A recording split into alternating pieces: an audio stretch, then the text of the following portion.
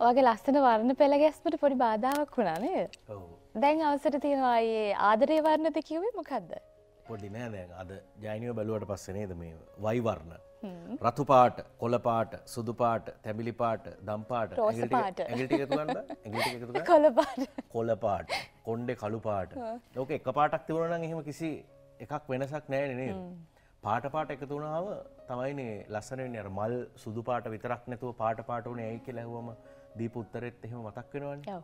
විවිධ පාට තිබුණාට තමයි ඒක පොඩි සාපේක්ෂව ලස්සනක් වෙන්නේ.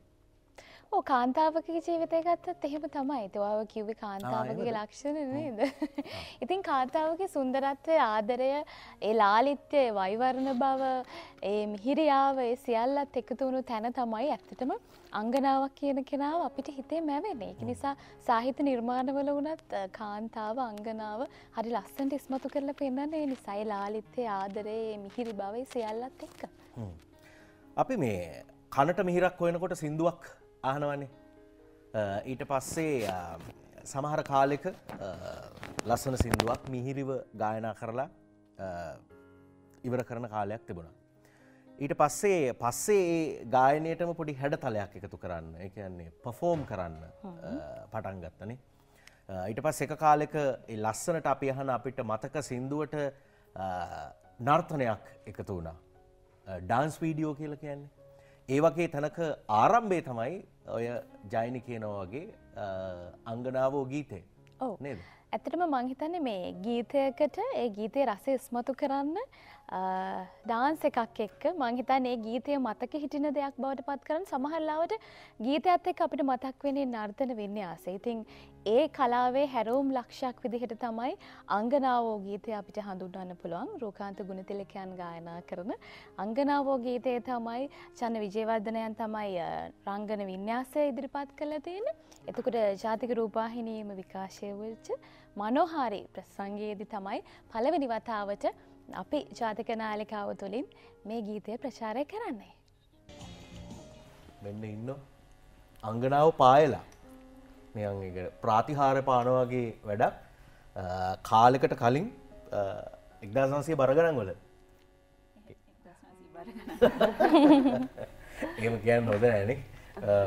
නමුත් ඒ අංගනාව කණ්ඩායම අපි කලිනුත් කිව්වා වගේ ජාතික රූපවාහිනිය අපේ රටේ ටෙලිවිෂනයට, ටෙලිතිරයට අලුත් දේවල්, වෙනස් දේවල් එකතු කරන්න පටන් ගන්නකොට, ඒවයි හැඩතල අලුතෙන් හදනකොට මනෝහාරී වැඩසටහනට රවීන්ද්‍ර මුණසිංහ මහත්මයා නිෂ්පාදකවරයා හඳුන්වලා දුන්නු චන්න විජේවර්ධනයන්ගේ නර්තන වින්‍යාසයත් එක්ක අලුත් හැඩයක්. අපි වෙනද සින්දු ඇහුවා. සින්දුවට නර්තනයක් ආව. ඒක ඩාන්ස් වීඩියෝ කියලා කිව්වා. ඒ පළවෙනි ඩාන්ස් වීඩියෝ එකේ ඉන්න 4 දෙනා තමයි මේ. අපි පිළිවෙලකට අඳුර ගන්න පුළුවන්. මුලින්ම චමි ලියනගේ අයිබෝවන්. අයිබෝවන්. ඕස්ට්‍රේලියාවේ සිට පැමිණි. නේද? ඔව්. මේ වෙලාවේ හිටියනම් ප්‍රීති ഘോഷා නගලා පුරේ දාලා වර්ල්ඩ් කප් එක දිනපු එක සමරන්න තිබුණානේ. ඔව්. 6 වෙනි පාරට වැඩි නැද්ද? ඊට වැඩි ඔය වගේ වහන්න එපා. ඊට වැඩි මට මේ මගේ කලීග්ස්ලා 3 දෙනාත් එක්ක එකතු වෙච්ච එක මට හුඟක් වටිනවා. කොච්චර කාලයකට පස්සේද? මම හිතන්නේ අපි අවුරුදු 20ක් විතර 20කට විතර පස්සේ තමයි. ඒ කණ්ඩායමෙන් වින්ද්‍යා වරකගොඩ නුගසේවනත් එක්කත් අපිට නිතර හම්බ වෙන ලංකාවෙනේ නේ. එහෙනම් නිතර හම්බ වෙනවා වින්ද්‍යා. නිතර හම්බ වෙනවා. වින්ද්‍යා වරකගොඩ අයිබෝවන් වින්ද්‍යා. ඊට පස්සේ නිරෝෂා පෙරේරා ප්‍රංශයේ ඉඳලා ආවේ. අයිබෝවන්. අයිබෝවන්. කවදද ගොඩ බැස්සේ? 16 වෙනිදා. 16 වෙනිදා. අද 20 වෙනිදා දවස් 4ක්. ඊට පස්සේ නිම්මිද සිල්වා අයිබෝවන්. අයිබෝවන්. නිම්මි ලංකාවෙන් ඉන්නේ. මම ලංකාවේ. අපිට මේ කණ්ඩායමම කාලයකට පස්සේ ආයෙ එකතු වුණේ මොකද කියලා මතක් කරලම පටන් ගමු වින්දයක්. මනෝජ් අපි දැන් මේ අපේ සර්ගේ චන්න විජේවර්ධන මහත්මයාගේ තියෙනවා ලොකු ප්‍රොඩක්ෂන් එකක්. ඒක නෘත්‍ය නාටකයක්. ඒක රංග දක්වනවා වේදිකාවේ 22 සහ 23 මේ හෙට අනිද්දා නෙළුම් පොකුණේ. ඉතින් ඒක අපේ සර්ගේ නර්තන ජීවිතේ 50 වසරක් පිරීම නිමිත්තෙන් ඒක සමරන්නත් එක්ක තමයි ඒක නිර්මාණය කරේ. ඉතින් ඒකට සර්ට සර්ටයි මිස්ටයි ඕන වුණා. මුල ඉඳලම සර් පටන් ගත්ත තැන ඉඳලම ඒ කියන්නේ සර් මේ නර්තන කණ්ඩායමක් හදාගෙන පටන් ගත්ත තැන ඉඳලාම මේ වෙනකන් ඒ පරම්පරා කිහිපයක් ගෝලයෝ ඉන්නවා. එයාලව ඒකට සහභාගී කරගන්න මේ ඒගොල්ලෝගේ කැමැත්ත තිබ්බා. ඉතින් අපි මුල්ම 4 දෙනා. ඒ නිසා අපි දැන් මේගොල්ලෝ පිට රටවල් වල ඉඳලා ආවේ අපි ඒ වෙනුවෙන්ම සහභාගී වෙන්න. ඒක තමයි. කාලයකට පස්සේ යාළුවෝ පිරිස එකතු වෙන්නේ නැත්තේ. ඔව් ඇත්තටම අවුරුදු 20කට පස්සේ අපි 4 දෙනා මෙහෙම එකතු වෙන්නේ. නෑ. ඔව්. අවුරුදු 20කින්. ඔව්. එහෙනම් දැන් මට ඊළඟට අහන්න ඉතින් පස්සේ ප්‍රශ්නේ හම්බ වුණ ගමන් මොකද්ද කරේ කියලා. වෙඩින් එකට හම්බුණානේ. චමි අක්කගේ වෙඩින් එකේ. අපි වෙන වෙනම හම්බ වෙලා තියෙනවා. හැබැයි 4 දෙනා එකතු වුණේ මේ අවුරුදු 20කින්. නටන්න perform කරන්නම අවුරුදු 20කට පස්සේ අපි 4 දෙනා එකම වේදිකාවේ ආයිමත් නටනවා. ඒක විශේෂ අවස්ථාවක් විදිහට ප්‍රසංගයේ නම මේක සඳකඩ කියලා. සඳකඩ. නම් කරලා තියෙන්නේ. චන්න විජේවර්ධනයන්ගේ නර්තන ජීවිතයට අවුරුදු 50ක් සම්පූර්ණ වෙන වෙලාව. දැන් කොහොමද සූදානම නිමි වැඩේට? අපි දැන් පුහුණුවීම් පටන් ගත්ත දැන් මමයි වින්දයක් ශ්‍රී ලංකාවේ ඉන්න හින්දා අපි මාස 2ක් විතර ඉඳන් පුහුණුවීම් පටන් ගත්තා. ඉතින් මේ දෙන්නාගේව දෙන්නෙක් කරා. 4 දෙනාගේව 4 දෙනාගේව ඔව්. ඒ කියන්නේ එක්කෙනෙක් දෙපාර ගානේ නැතුව. ඔව්. ඇත්තටම 4 දෙනාගේව අපි ඊයේ පෙරේද තමයි හරියටම හදාගත්තේ. අපි ඒවා වීඩියෝ කරලා මේ දෙන්නට දෙන්නා හිදී ඒක බලාගෙන WhatsApp වලින් ඒ වගේ ඉතින් එදිනව සම්බන්ධ කරගෙන මේ කෝඩිනේට් කරලා දැන් මාස 2ක් විතර ඉඳන් කොහොමත් අපි පරණ කට්ටිය දැන් එකතු වෙලා මේ සර් ළඟ සතියට දෙසරයක් අපි ව්‍යායාම කරලා නර්තනයේ දෙනහම සඳුදා බදාදා දවස්වල ඉතින් මේ ඇඟත් පොඩ්ඩක් හදාගත්ත එක්සර්සයිස් කරලා ඒ කියන්නේ දැන් මේ දවස්වලත් එහෙම කරනවද සතියේ දවස් දෙකක්? ඔව් සතියේ දවස් දැන් මේ බැලේකට බිසි හින්දා පොඩ්ඩක් අඩුයි. නැත්නම් සාමාන්‍යයෙන් අපි දැන් අවුරුදු 1මාරක් විතර තිස්සේ ඉඳන් අපිට සර් ක්ලාස් එකක් කරනවා හවසට. ඉතින් තාම අපි පරණ කට්ටියක් ලංකාවේ ඉන්න එකතු වෙලා මේ නටනවා. චමි ඒ වගේ ක්ලාස් එකකට යන්නේ නැහැ වගේ පේනවද බලපු ගමන්? එහෙම නෑනේ. එහෙම නෑනේ. එහෙම නෑ.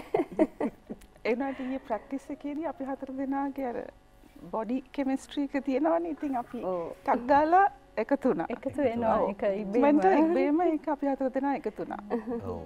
මේක මේ පළවෙනි තැන අපි මේ කතා කරවතින් පටන් ගන්න මුල්ම කාලේ දැන් ඔය ඩාන්ස් වීඩියෝ කියන එක එහෙම ලොකුවට අත්දැකීමක් තියෙන්න නැතුව ඇතිනේ. අංගනාවෝ නටන මුල් කාලේ ගැන අපි ආයෙ මතක් කරවතින්.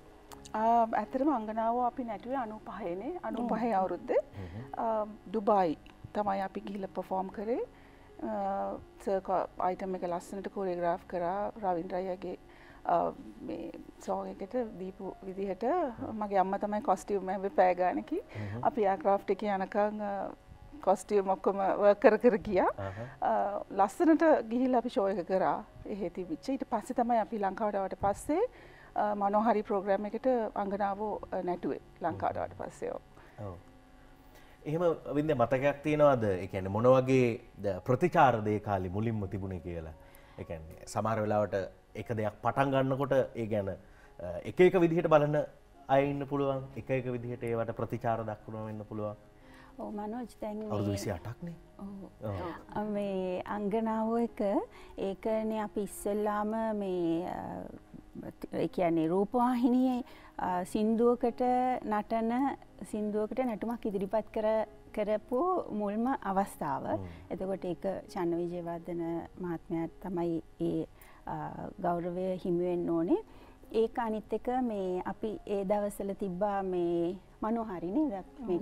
මනෝහරි රවීන්ද්‍ර මුණසිංහ මහත්මයාගේ මනෝහරි වැඩසටහනේ රවීන්ද්‍ර අයියා තමයි මේ අපිට මේක කරමු කියලා අපි ඒක ඒ වැඩසටහනේ කරේ. එතකොට ප්‍රතිචාරය ඇත්තටම අපි හිතුවටත් වැඩිය ලොකු ප්‍රතිචාරයක් ලැබුණා. මොකද මේක අලුත්ම එකක් නේ. ඇත්තටම මේක හැරවුම් ලක්ෂයක් කියලා කියන්න පුළුවන් මේ නැටුම් කලාවේ අපේ නැටුම් කලාවේ මේ ඩාන්ස් වීඩියෝ කියන concept එකේ කියන්නේ මේ රූපවාහිනිය තුලින් මාධ්‍ය තුලින් මෙහෙම මේ ගීතයකට නර්තනයක් ඉදිරිපත් කරන එක. ඉතින් ඒක ගොඩාක් ප්‍රසිද්ධ වුණා. ගොඩාක් මිනිස්සු ඒක ඇත්තටම ආදරෙන් වැළඳගත්තා. විවේචන නම් මතක විවේචනයක් ඇති වුණා කියලා මතකයක් ඇත්තෙම නෑ. නර්තනයට එහෙම විවේචනයක් නෙමෙයි හැමෝම ඒක වැළඳගත්තා. ඒක ෆලෝ කරන්න ඒක ඔස්සේ තව ඉස්සරහට ගියා හැමෝම. ඒ ගීතයට විවේචනයක් ආවේ නෑ ඒ නර්තනය. ගොඩ දෙනෙක් ඒක අනුකරණය කරා. ඇත්තටම මේ සින්දු වලට පර්ෆෝම් කරන්න පටන් ගත්තා. ඒක ඉතින් මේ වර්තමානයේ වෙනකම්ම ඒ විදිහටම තියෙනවා මේ ඒ ට්‍රෙන්ඩ් එක. එහෙම යනවා. දැන් ඔය මේ අංගනාවනේ ඊට පස්සේ මොකද උනේ? ඒක පුරුද්දට ගියාද? ඒක බෝ වුණාද? ඇත්තටම බෝ වුණා කියන්නේ අපේ සර් ඒක කරපු දෙයක් නෙමෙයි. සර් කරන ගීත විතරක් නෙමෙයි සර් කරන බහුල නර්තන වින්‍යාසයන් සියල්ල හැමෝම ඒක මේ වැළඳ ගත්තා. ඇත්තටම අනුකරණය කරන්න පටන් ගත්තා. ගීත පමණක් නෙමෙයි. අපි හිතමු සම්ප්‍රදායික නර්තන, නව නිර්මාණ, ඊට පස්සේ එකීමකී නොකී සියලුම දේ චන්න කියන නර්තන සියලු වින්‍යාසයන් කොපි කරන්න පටන් ගත්තා. කොස්ටියුම්ද, මේකප්, අපි ඇස් අඳින විදිය, අපි හැසිරෙන විදිහ, අපි හිට ගන්න විදිහ හැමදේම අනුකරණය කරන්න පටන් ගත්තා. හැබැයි මං හිතනවා ඒක හොඳයි කියලා මනෝජ්. මොකද ලංකාවේ මේ නර්තනය සඳහා අවශ්‍ය විනය ගරුක බව, ඒ හැදියාව, ඊට පස්සේ නොන රටාවන් සියල්ල ගොඩාක් දියුණු වුණා. අංගනාවෝ අපිව මේ අනුකරණය කිරීමත් එක්ක. ඊට පස්සේ චන්න කියන මේක ට්‍රෙන්ඩ් එකක් වුණා. චන්න කියන සියලු දේ කොපි කරා. මං හිතනවා මේ වෙනකොට ගොඩාක් මේ නර්තනය දියුණු වෙලා යම්කිසි මට්ටමක තියෙනවා නම් ඒ අනුකරණය කිරීම මේ හොඳයි කියලා මං හිතනවා. ඒක නිසයි මේ තත්ත්වෙන් අද තියෙන කියලා මං විශ්වාස කරනවා. ඔව්. නිම්මි අර විනය ගැන කතා කරද්දී නටනවා නැටුම තමයි. ඈ සමහරලාවට නැට්ටුකාරියෝ වගේ දේවල්. ඒ කියන්නේ ඒකේ වචනවල අර්ථ වෙනම තියෙනවා. පාවිච්චි කරන විදිහ තව විදිහක් වෙන්න පුළුවන්. ඒ වගේ තැනක විනය පවත්වගෙන යාම මං හිතන්නේ ඔබේ කණ්ඩායමට මේක විශේෂ වුණා. ඒක හොඳ පුරුද්දක් වුණා. ඒ ගැන මං හිතන්නේ අපිට ටිකක් කතා කරන්න පුළුවන් නේ. විනය අපි දැන් නර්තනය පන්තියෙම පටන් ගත්තොත් විනය පටන් ගන්නේ මං කිව්වොත් ඇඟිල්ලක් ගානේ අපිව මේ නීට් කරනවා. ඒ කියන්නේ මේ හැමදේම රිෆයින් වෙන්න ඕනේ. ඒ කියන්නේ පොඩි දෙයක්වත් ඉස්සලා අපි හැට හැම වෙලේම කියන්නේ අපේ ශරීරය දැන් අපි කියන්නේ වයලින් එකක් හොඳට ටියුන් වුනේ නැත්නම් අපිට ඒකේ හඬ හරියට එන්නේ නැහැ වගේ අපි කරන්න ඕනේ අපේ බොඩි පොස්චර් එක ස්ට්‍රක්චර් එක හදාගන්න එක තමයි අපි ඩාන්සර් කෙනෙක් හැද. මූලික තැන දෙන්නේ ඒ මූවමන්ට්ස් වලට ලස්සනට අතගන්නේ කොහොමද ඇඟිල්ලේ පවස් හදනවා. දැන් මං කිව්වේ දැනටත් අපි මේ ව්‍යායාම වල යෙදෙනවා කියලා ඒකල අපි දැන් මේ බැඳලා එහෙම කියලා නෑ දැනට වුණත් එක්සර්සයිස් එක වුණත් කරනවා නම් ඒ හරි ලයින් එකේ එහෙම තමයි කරන්න ඕනේ. ඊට අමතරව දැන් ඒ නැටුම් පැත්තෙන් ඊට අමතරව අපිට විනය හරියට කියලා දෙනවා තැනකට ගිහාම හැසිරෙන විදිහ කනබොන විදිහ පවා ගෲම් කරපු ඕනම ළමයෙක් ගෲම් කරනවා. එතකොට මේ හොඳ ක්වොලිටිස් ගැන එකිනෙකාට මේ නර්තනයේ දිනුනත් අපි තැන් භාවිතා කරනකොට ඒ තැන්වලට සුදුසු කෙනා ඒ මානසිකත්වය අපිට හදලා පිටරට යනකොට දැන් යුනිෆෝමිටි මේක අපිට තිබ්බ ඇඳුමක් අඳින්න ඇඳුම් තිබ්බ එක වගේ අඳින්න අපි කතා කරන විදිය අපි හැසිරෙන විදිය හැමතිස්සෙම මේක ගොඩාක් දෙනෙක් හරියට ඇප්‍රීෂিয়েට් කරා. ඒ කියන්නේ සර්විසුයි දෙන්නම අපිම හොඳට හදලා තියෙනවා කියලා පිටරට යනකොට අපි හොඳට හැසිරෙනවා යන තැන්වල කතා කරන දේවල් හැම දෙයක්ම ගොඩාක් දෙනා මේ ඇප්‍රීෂিয়েට් කරා ඒ දේවල් හොඳ දේවල්. ඇත්තට මේක ඇත්තටම මේ නැටුම විතරක් නෙමෙයි ඒ කාලෙටත් වැඩිය දැන් අපිට අපිව දැන් අපි ඒ කාලේ ඉතින් අපි නටනවා අපිට වැඩි කට්ටිය හම්බ වෙන්නේ අපි දන්නේ නැහැ අපිට එච්චර ෆෑන් බේස් එකක් හිටියා කියලා. ඔව් ඇත්තටම. දැන් තමයි අපි ඕගොල්ලන් දැන් උණ ගැහෙන අය අම්බෝ අපි ඉස්සර වශී වෙලා හිටියේ ඕගොල්ලෝ අඳින විදිහ එහෙම කියලා. ඉතින් ඒ වගේ මේ ප්‍රතිචාර දැන් එනවා. අපි ඉස්සරටත් අඩ ඉස්සර අපිට සෝෂල් මීඩියා ඒවා වැඩි තිබ්බේ නැහැ. ඇත්තට මේ නිමි චමී කියපු එක සාරාංශගත කරොත් අපි ජීවිතේට ඩාන්සිං ස්කිල්ස් විතරක් නෙමෙයි ලයිෆ් ස්කිල්ස් උගන්වලා තියෙනවා.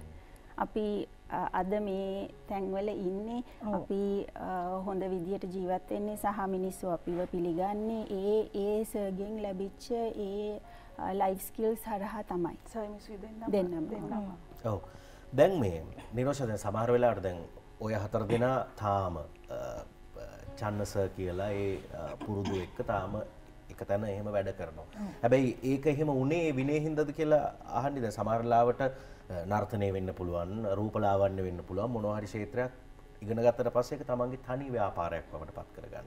තනියෙන් තමන්ට මේක කරගන්න පුළුවන් කියන ආත්ම විශ්වාසය ආවට පස්සේ එහෙම තනියෙන් උත්සාහ කරනවා. හැබැයි මේ 4 දෙනා එහෙම කරේ නැහැ නේ? නැහැ. අනිවාර්යෙන් අපි 4 දෙනා අදටත් මෙතන ඉන්නේ අපි මෙතන රැඳුණු නිසා සර්ගේ ළඟ. ඒකට ප්‍රධාන හේතුවක් මනෝජ් සර්යි මිසුයි කියන්නේ අපිට ගුරුවරු දෙන්නෙක් පමණක් නෙමෙයි මං හිතන විදිහට අපේ දෙවනි අම්මයි තාත්තයි. ඇත්තටම අපේ හිසේ සිට පාදාන්තයේ දක්වා අම්මා තාත්තා අපිව හදනවා වගේම සර්මිස් අපිට දෙවනි අම්මා තාත්තා වුණා. අංගනාව එක්කනේ කතා කරමින් ඉන්නේ. නිරෝෂ අපිට ඉස්සරහට යන්න පුළුවන් හිතේ. ඉතින් අපි ඒ හදපු මානසිකත්වය අපේ ගොඩනගපු විනය, පෞරුෂය, ඒ හැමදේම අධ්‍යාපනය, ඒ සියල්ල හරහා අපේ තියෙන හික්මවීම සහ අපේ දැනුවත් බව අපි වර්ධනය වෙන්න ඇත්තටම කියනවා නම් අපි හිතමු ගොයම් ගහක් වැඩෙන්න පොළවටනේ බර වෙන්නේ. ඒ වගේ අපි 4 දෙනාට අපි 4 දෙනා විවාහ වෙනකොට අපේ මේ දෙවනි අම්මයි තාත්තා අපිට උගන්වලා ඉවරයි. අපි මෙන්න මේ විදිහට හැදෙන්න ඕනේ, මේ විදිහට වැඩෙන්න ඕනේ, මෙහෙමයි ජීවිතේ ගෙනියන්න ඕනේ ඉස්සරහට කියන එක. ඒක නිසාමයි අපි අද මෙතන මේ විදිහට එකතු වෙලා ඉන්නේ. මම දන්නවා මනෝජ් ගොඩක් අය එහෙම අයින් වෙනවා. මොන මේ දේ ඉගෙන ගත්තත් ප්‍රගුණ කරත් විශේෂයෙන් මේ නර්තන කලාව, සංගීතය වගේ දෙයක් ප්‍රගුණ කරාට පස්සේ තමුන් තැනක් හදාගෙන අයින් වෙනවා. වෙනමම මේ කලායතන බිහි කරනවා. දැන් එහෙම බැලුවොත් මමත් නිම්මිත් ගුරුවරු. මම ලංකාවෙන් යන්න ඉස්සෙල්ලා අවුරුදු 10ක් මේ ගුරු පත්වීමක් යටතේ ගුරු සේවයේ යෙදුණා. නමුත් ඒ මොනව කරත් අපි හැමදාම සර්මිස් එක්ක රැඳුණා. ඒ අපිව හදපු විනයානුකූල බව නිසා දැන් අපි අම්මා තාත්තව දාලා යන්නේ නැහනේ. අපි හැමදාටම අපි මැරෙනකන් අම්මා තාත්තා එක්ක. ඒ වගේ තමයි අපේ දෙවෙනි අම්මයි තාත්තයි චන්නස ඔපුලිමිස්. අපි හැමදාටම ඉතින් ඒ දෙන්නත් එක්ක ඉන්නවා. ඒ කාලේ මේ ඔය 4 දෙනා ඇඳින්නුවේ කොහොමද? 4 golden girls. ඒ පටන් ගත්ත 4. ජාත්‍යන්තරින් ආපු නමක් නේද අපිට මම හිතන්නේ මේ ඊට පස්සේ ඒක ඉනිෂියලි තිබ්බේ නැහැ. පස්සේ කාලීනව තමයි. අපි කාලයක් අවුරුදු මම හිතන්නේ අපි 4 දෙනා එකට අවුරුදු 15කට කිට්ටු වෙන හිටියා. ඒකත් විශේෂත්වයක් මම හිතන්නේ. අර එක ගෲප් එක කැඩෙන්නේ නැතුව එකම කණ්ඩායමක් විදිහට කණ්ඩායමක්. ඒ කියන්නේ group එක 4යි ද මුලින්. මුලින්ම හිටියේ 4යි. ඊට පස්සේ එක second group එකක් හැටියට, third group එකක් හැටියට ඒක develop වුණා. ඉතින් 4 golden girls කියලා ඉබේම අපිට නම මොකද අපි 4 දෙනා එක්ක සෑහෙන අපි 4 දෙනා සෑහෙන දේවල් කරා. ඒ කියන්නේ ෂෝස් ගොඩාක් කරා, අපිට රටවල ගියා. මුළු 90 දශකයේම අපි 4 දෙනා විතරක් හිටියා. අපිට අපිව රිප්ලේස් කරන්න කවුරුත් හිටපු නැති කාලයක් තිබ්බා. ඊට පස්සේ තමයි අවුරුදු ගානකින් සෙකන්ඩ් ගෲප් එකක් හැදුනේ. අපිම තමයි ඒට වෙන මේට යනවා හොමම කර සෑහෙන කාලයක්. දැන් චන්න විජේවර්ධන නර්තන වින්‍යාසය අරගත්තට පස්සේ සමහරවිට එතන කොරියෝග්‍රැෆි වෙන්න පුළුවන්, එතකොට එතන මේකප් වෙන්න පුළුවන්, එහෙම නැත්නම් කොස්ටියුම් වෙන්න පුළුවන්. මේ හැම දෙම වින්‍යාස සමහර වෙලාවට කැපිලා පේන්න පටන් ගත්තා. ඒකට එහෙම හඳුනගෙන තියෙනවා නේද? ඒ විශේෂත්වය මොකද්ද? කොහොමද අපිට ඒ ගැන කතා කරන්න පුළුවන්? ඔව් ඇත්තටම මනෝජ් දැන් මේ අපි කලිනුත් කතා කරා දැන් අපිට අපි අර මේක හැරවුම් ලක්ෂයක් වුණා. ගොඩක් අය සර්ගේ දේවල් මේ අනුකරණය කරා. ඒ දේවල් ගොඩක් තදින් වැළඳ ගත්තා කියලා. ඒකට මං හිතන්නේ ඒ සර්ගේ නිර්මාණශීලීත්වය තමයි ගොඩාක්ම බලපෑවේ. සර්ගේ කොරියෝග්‍රැෆි කියන්නේ නර්තන නිර්මාණකරණය හරිම මේ අද්විතීයයි කියන්නේ.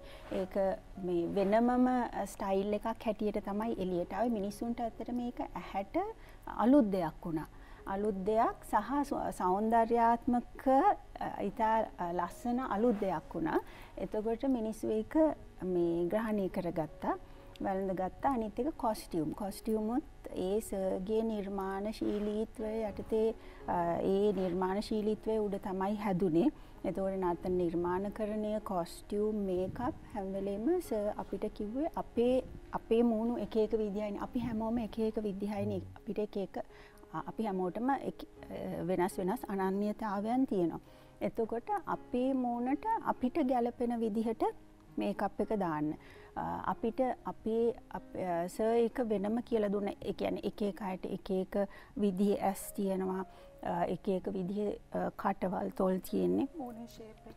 ෂේප් එක නහය හැඩය සියල්ල. ඒ සියල්ලම ඒ කෙනාගේ අනන්‍යතාවය මතුවෙන විදිහට තමයි අපි ඒ හැම දෙයක්ම මේ සර් කියලා දුන්නේ. දැන් කොස්ටියුම් එකක වුණත් වර්ක් එකක් තියෙනවා නම් මේ අර සීක්වින් අල්ල බීඩ අල්ලලා වර්ක් එකක් තියෙනවා නම් ඒක අර මේ යුනිෆෝමිටි විදිහට එකම විදිහට කරන්නේ නැහැ. සර් අපිට කියනවා සර් දෙනවා මේ පොඩි සැකිල්ලක්. මේ වගේ ටිකක් තමයි වර්ක් එකේ එන්න ඕනේ කියලා. එතකොට අපිට පුළුවන් විදිහට අපි එක එක්කෙනාගේ මේ අනන්‍යතාවයට අනුව අපි ඒ අර සර් දෙන සැකිල්ල උඩ තමයි ඒවා නිර්මාණය කරගන්න. එතකොට අර අපේ ඇතුලේ ඉන්න කෙනා මං හිතන්නේ මේ කොස්ටියුම් එකෙනුත් ඒකෙන් එළියට එනවා. එස ගොඩාක් මේ නර්තනය පැත්තෙන් ඒ දේවල් පැත්තෙන් ගොඩාක් කියවන කෙනෙක්. ඉතින් සර් හරිම දැනුවත් හැම පැත්තක් ගැනම ලංකාවේ දේවල් විතරක් නෙමෙයි ලෝකයේ වටේම තියෙන දේවල් ගැන නර්තනයේ සම්බන්ධව සර් හරිම දැනුවත්. ඉතින් ඒවත් එක්ක සර්ගේ ඒ දැනුමත් එක්ක සර් තුලින් එන නිර්මාණකරණයත් එක්ක තමයි මේ දේවල් අර විදිහට කැපී පෙනෙන තැනකට ආවේ. ඒක මට හිතෙනවා දැන් සර්ට් එක්ක වැඩ කරන කෙනෙක්ම තමයි දන්නේ සර්ට මේ ඒ තියෙන මේ හැකියාව මොකක්ද කියලා. දැන් පිට ගොඩක් ප්‍රේක්ෂකයෝ කොච්චර හිටියත් අපි වැඩ කරනකොට හිතෙනවා මේ ඇඩ්වාන්ස් ඒ කියන්නේ සර් කියන්නේ පොතක් කියවලා ඒවා පාඩම් කරගෙන එයාගේ අර සෝල් එකෙන් එනවා කියන ආත්මයෙන්ම එන එකක් එක දේවත්වයක් වගේ මම නම් හිතන්නේ. ඒ හැකියාව කොහොමද කියලා අපිට හිතා ගන්න බෑ. දැනට අදට වෙනකම් අපේ කාලේ නම් දැනුත් ඊයේ පෙරේද දැන් අයිටම්ස් බැලුවාම එකකට එක අපි හිතනවා සර්ට කොහොමද මේ අදහස එන්නේ අපිට තාම හිතා සර් පොඩ්ඩක්වත් පරණ වෙන්නේ නැහැ. හැමදාම තිස්සෙම අලුත් වෙනවා. හැමදාම අලුත් වෙනවා. අනිත් එක සර්ගේ දැනුම මේ සවුන්ඩ්ස් ගැන, ලයිටින් ගැන, බෑක් ස්ටේජ් මැනේජ්මන්ට් ඔක්කොම හැම දෙයක්ම මම හිතන්නේ ඒක মালටි ටාස්ක් සර්ට එයාට ඒක තියෙන පුදුම හැකියාවක්. අපි හැමදාම කියනවා සර් හොඳ බැලේ එකක් කරන්න කියන අපි අයින් වුණාට පස්සේ අපිට ආසයි නටන්න මේ ඔක්කොමලා අනිත් ළමයි නටනවා දකින්න අපිට ආසයි කරන්න. සර් හරි ටැලන්ටඩ් කෙනෙක්. ඒ වගේ නිහඬව ඉන්න එක හරි අපරාධයක් කියලා තමයි අපි හතර දෙනාම හිතුවේ. ඉතින් ඒ ටැලන්ට්ස් ප්‍රයෝජන හිටියේ නෑ. සර්ට කවදාවත් මම හිතන්නේ කොවිඩ් පීරියඩ් එකේ විතරයි ඒවා මම හිතන්නේ පොඩි මේ විවේකයක් හම්බුනේ නැත්තම් හැම වෙලේම මොකක් හරි දෙයක නියැලිලා ඉන්නේ අර මේ සර්ගෙම කියලා දෙයක් කරන්න මේ කියන්නේ නිදහස අඩුයි. මුද්‍රා නාට්‍ය කරා කීක මේක තම මේ කාලේ මේ ඇත්තටම සර්ට වෙලාවක් නැති තරම් මුද්‍රා නාට්‍යයක් කරන්න. සර් හරිම බිසි කෙනෙක්. දැනටත් එහෙමයි මේ මුද්‍රා නාට්‍ය කරනවා කියලා සඳකඩ කරාට වෙන අනිත් දේවල් පස්සේ කළා නෙමෙයි මේක කරන්නේ. සඳකඩ කරන ගමන් අනිත් බාහිර සියලෝම මේ නර්තන වින්‍යාසයනොත් කරනවා. කියන්නේ ඇත්තටම දැන් අර දෙවෙනි අම්මයි තාත්තයි වගේ කියලා කිව්වනේ. එතකොට දෙවෙනි තාත්තා වගේ දැනෙන්නේ චන්න විජේවර්ධන සර්. එතකොට දෙවෙනි අම්මා උපුලි පණිභාරතයන් ඇයත් එකතු වෙලා ඒ අවශ්‍ය ශක්තිය දෙමින් මේ ගමන යන්නේ නේ. ඔව් අනිවාර්යයෙන්ම. උපුලි මිස් නැත්තම් මම හිතනවා ඇත්තටම චන්න සර් නැහැ කියලා. චන්න සර් නැත්තම් උපුලි මිස් නැහැ කියලා මට හිතෙන්නේ. චන්න සර්ට තියෙන අධි බලය ඒ ශක්තිය සියල්ල මිස් තමයි. ඒ පිටිපස්සෙන් ඉඳලා ඉස්සරහට එන්නෙත් නැහැ, වේදිකාවට එන්නෙත් නැහැ. අන්තිමට ආයිබුවන් කියන විතරයි එන්නේ. ඒ දෙන ශක්තිය නැත්තම් මේ දුර ගමන එන්නේ නැහැ. ඇත්තටම. පුදුම හැකියාවක් මිස්ටර් තියෙන්නේ. මිස්ටර් දරා ගැනීමේ ශක්තියක් තියෙනවා බොහෝම. හැම දෙයක්ම ළමයිව හැන්ඩල් කරන හැටි, සර්වර් හැන්ඩල් කරන හැටි අපේ සර් ටිකක් මෝඩි කැරක්ටර් එකක්. මේ ඇත්තම කිව්වොත් ඉතින් හරි හොඳයි. ඒ කියන්නේ මම කියන්නේ ඒ වගේ ආටිස්ට් කෙනෙක් වුණාම මේක නෝමල් දෙයක් මං හිතන්නේ. හරි සෙන්සිටිව්. මිස් එක හොඳටම තේරුම් ගත්ත කෙනෙක් 100%ක්ම සර්වර්. ඉතින් යා පිටිපස්සින් නම් දෙන සපෝට් එක නම් කියලා වැඩක් නෑ. ඇත්තටම හරි ඇප්‍රීෂিয়েට් කරන්න ඕනේ ඒක.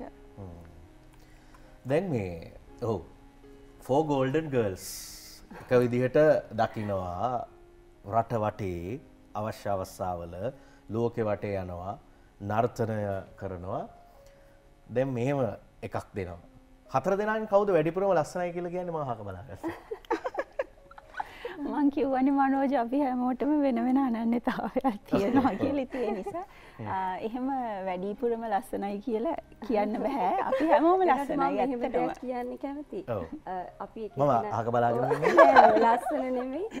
ගොඩාක්ම එක්ස්ප්‍රෙෂන් වලින් පාවිච්චි කරන්නේ ලස්සනට නිරෝෂාක්කි.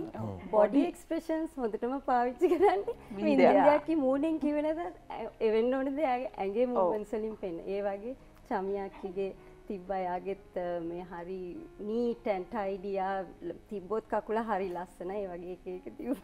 දැන් ඔයා ගැන නිම්මි හැම දෙයකටම සපෝට් කරගෙන හැම තැනම නිම්මි ඉන්නවා. නිම්මි නැත්තම් ඒක ලොකු අඩුවක්. ඒ කියන්නේ අපි 4 දෙනා නිම්මි හරියට අල්ලගෙන නිම්මි හොඳට සින්දු කියන්න පුළුවන්. අපි 4 ඇත්තටම අපි 3 දෙනාට බෑ. අනිත් එක නිම්මි හරි ලාස්‍යයි. ඔව් හරි ලාස්‍යයි. ලාස්‍ය නැටුම් වලට එයා හරි දක්ෂයි. හරි kind. හරි හොඳයි. නිම්මිට පුළුවන් හොඳට කෝඩිනේට් කරන්න. ඔව්.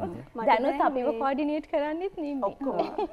මට දැන් පැරිස් වල ඉන්න එක්කෙනත් ලේසි අල්ලගන්න ඕස්ට්‍රේලියාවින් හැබැයි අමාරුම වින්දයක් ලංකාවේ කෙනා තමයි.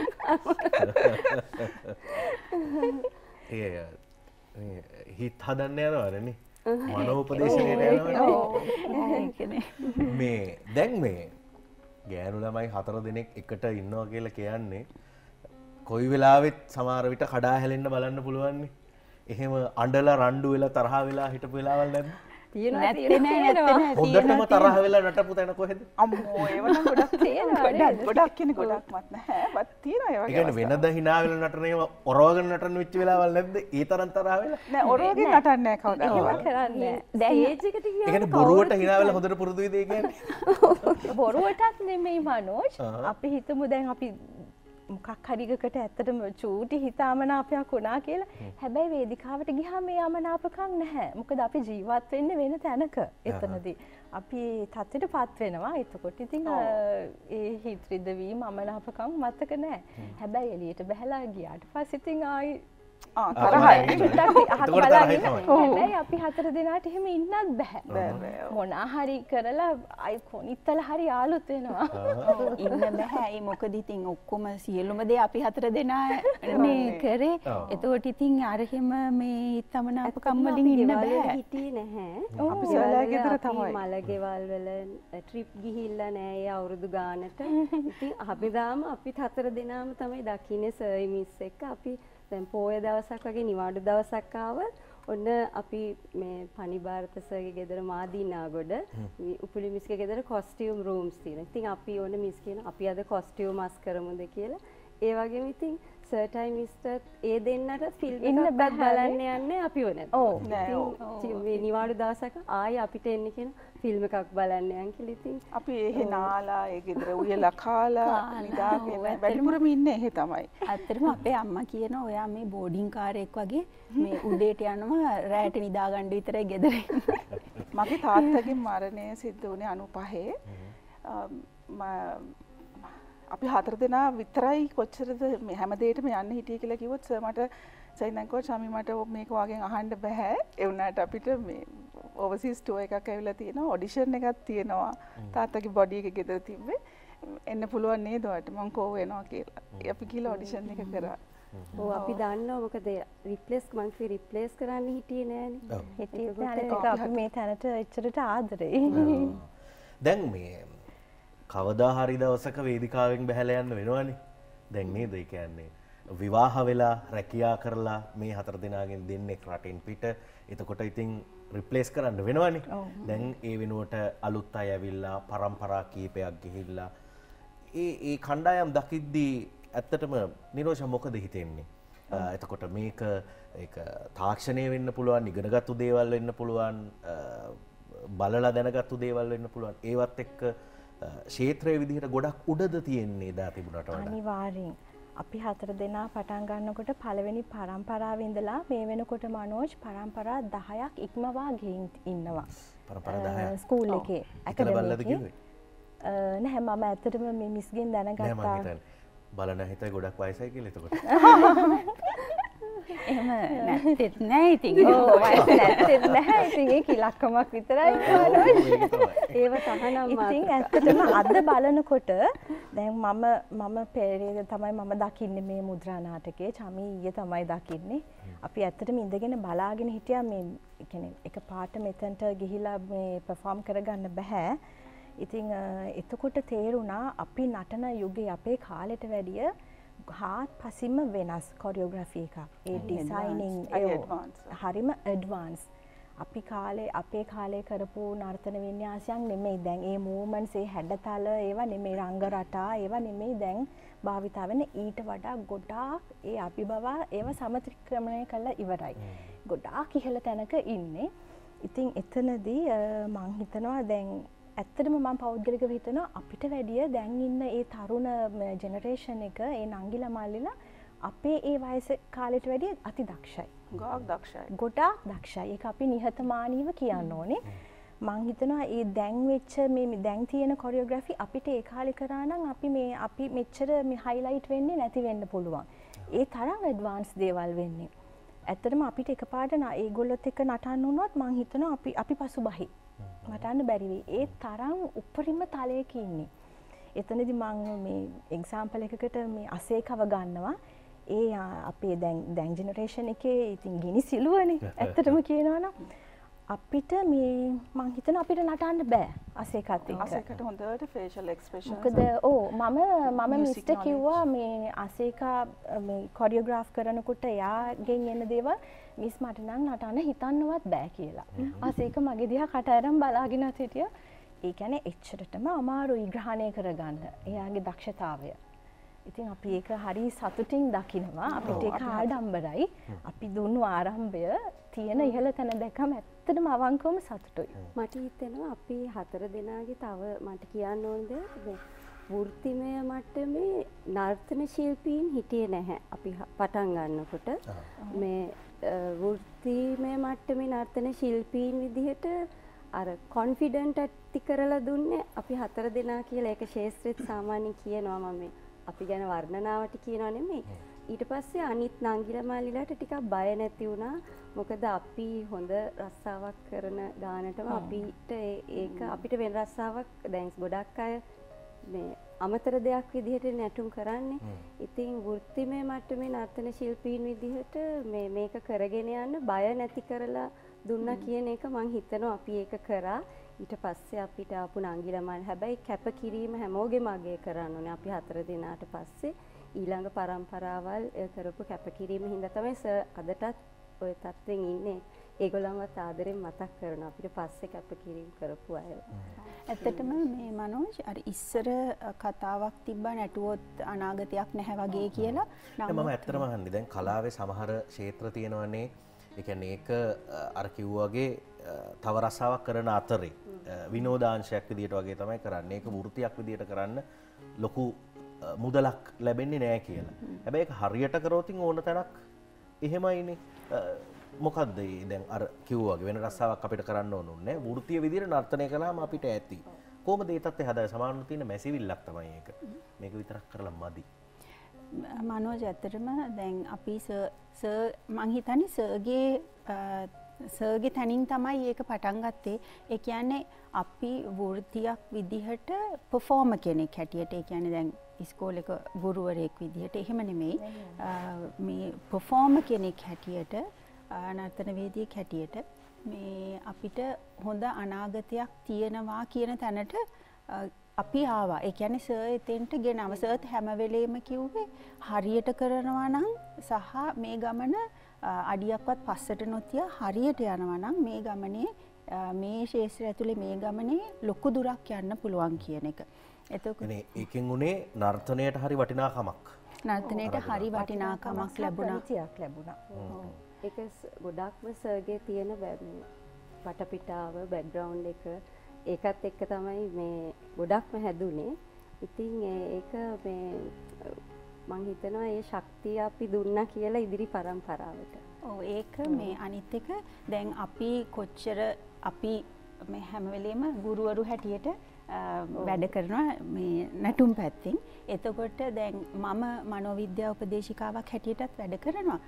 නමුත් මම මේ නර්තනයේ පශ්චාත් උපාධිය කරා ඇමරිකාවේ. එතකොට මම ඉගෙනගත්ත ඩාන්ස් මූවමන්ට් තෙරපි කියන එක. ඒ කියන්නේ ඒක මනෝවිද්‍යාත්මක පැත්තටත් අයිති.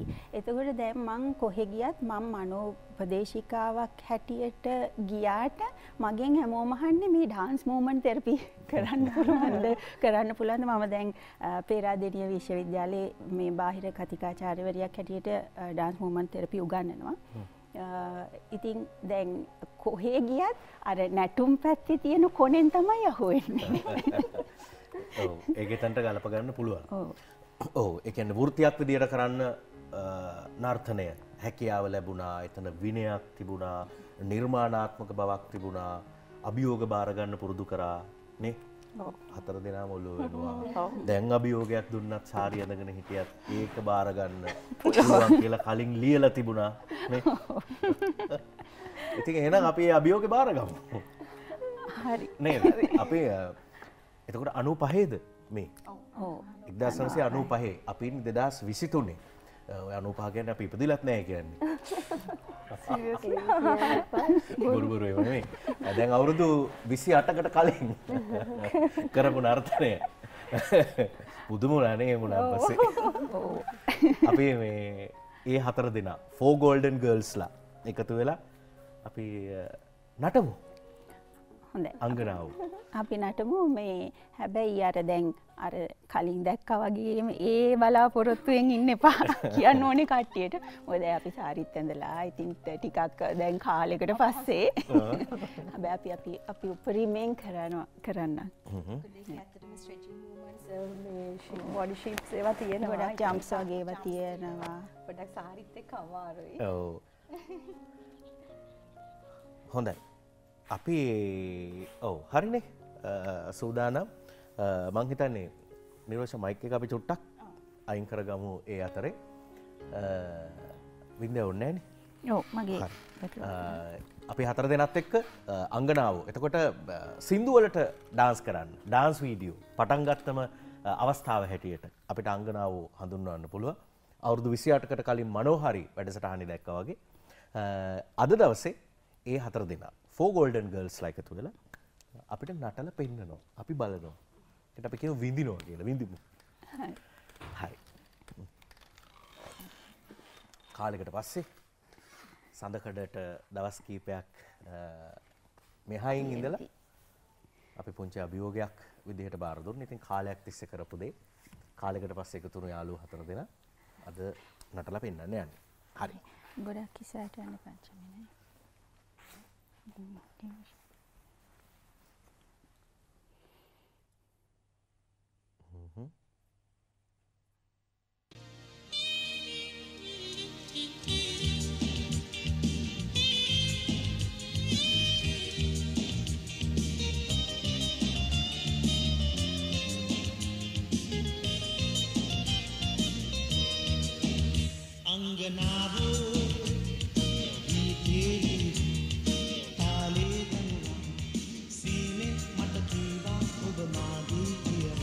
Angana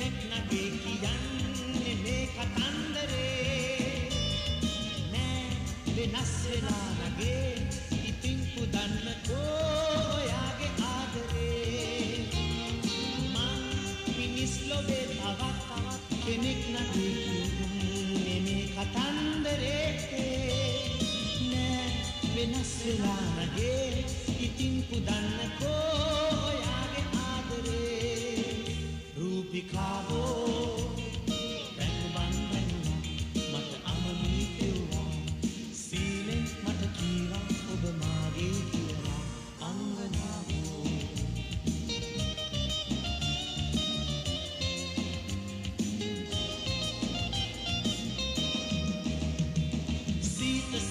සීත නැක පාට පාට තාරුකාව මම කඩාගෙනත් දෙමීනගේ ඔය සීනු සීනු මල් හිනාව දේවදූලි පාට ගෑව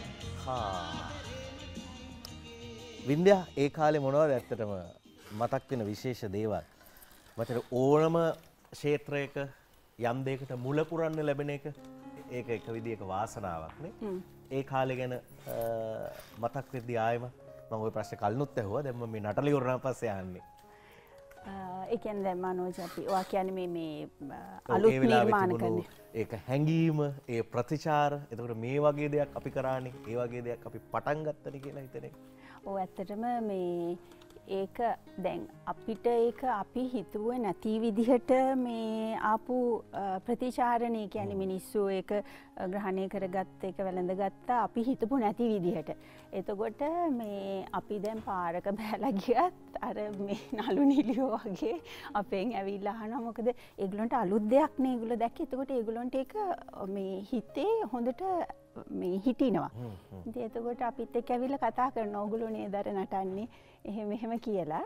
ඉතින් ඒක අපි ඇත්තටම අපි ඒක මේ අපිට ඒක මේ නිහතමානී ආඩම්බරයක් කියලා කිව්වොත් මේ සුදුසුයි කියලා මං හිතනවා. ඒක අපි ඉතින් අපිට ගොඩක් වෙලාවට අපි දැන් පිටරටවල් වල ගියාම එහෙමත් එහාටත් ඉතින් ඒක අලුත් මේ අලුත් නිර්මාණ අලුත් විදිහක්නේ. එතකොට ගොඩක් පිටරටවල් වලදීත් ඒ කියන්නේ විදේශිකයන්ගෙන් සහ පිටරටවල් වල ජීවත් වෙන අපේ අයගෙනුත් ලොකු හොඳ ප්‍රතිචාර ලැබුණා සහ විදේශ ගමන් ඇත්තටම විදේශ ගමන් ගොඩක් මේ ගියානේ. ඔව් ගොඩක්. ඒ කාලේ රටවල් කීයකට විතර යන්නේ නැතිද?